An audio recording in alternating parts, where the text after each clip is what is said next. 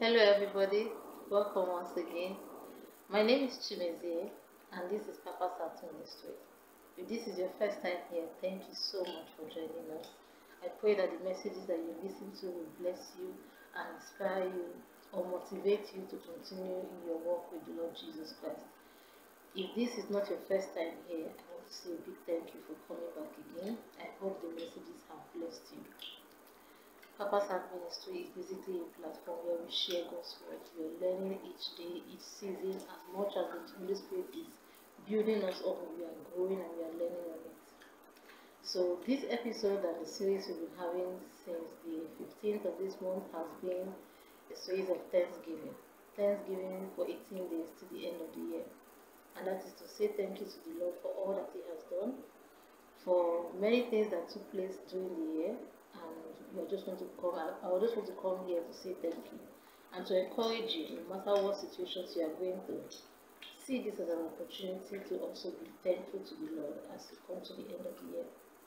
So today's episode is about being grateful for opportunities that the Lord did not permit me to get involved with. So what do I mean by that? I'm into education, and I had some opportunities to do some business with some schools and different management.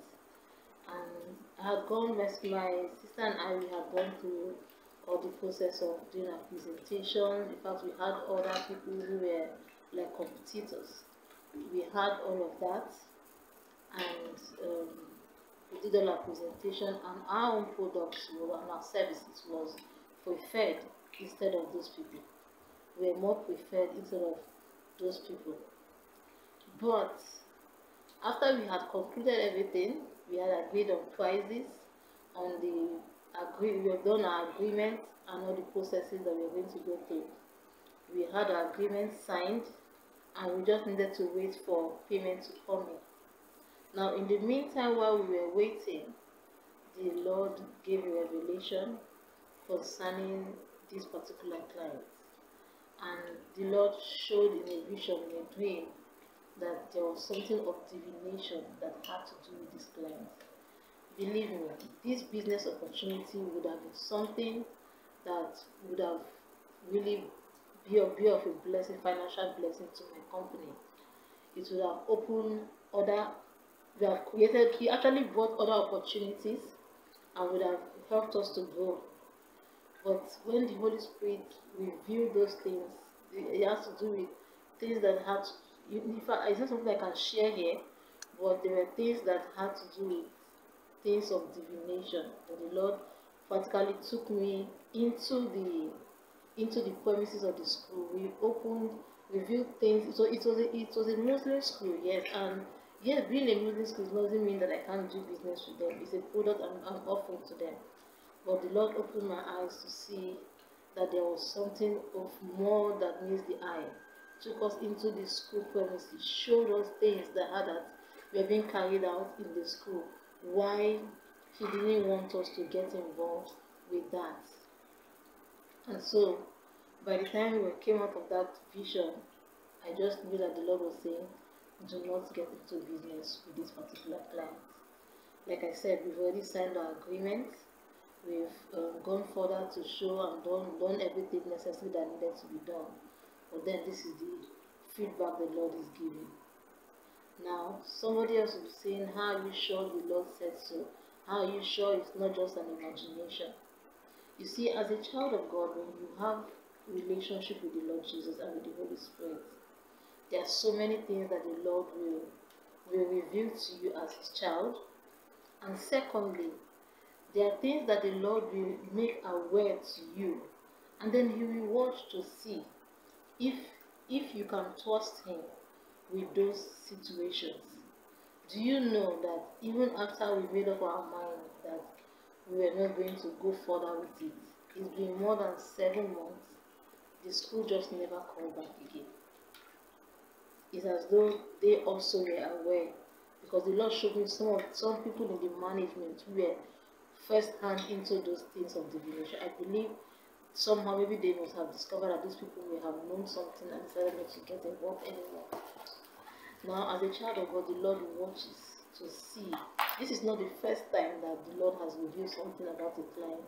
We have had clients in the past where, as you walk into the office, the Lord tells us, oh, this person has made their office an altar for strange gods, so don't come into this place again. There are times when the Lord has revealed so many things. So this year, this is one thing that the Lord said to us. Now, there are so many people who wondered, why didn't you go ahead to do the business? But we said God has given specific instruction. So why am I thankful for that?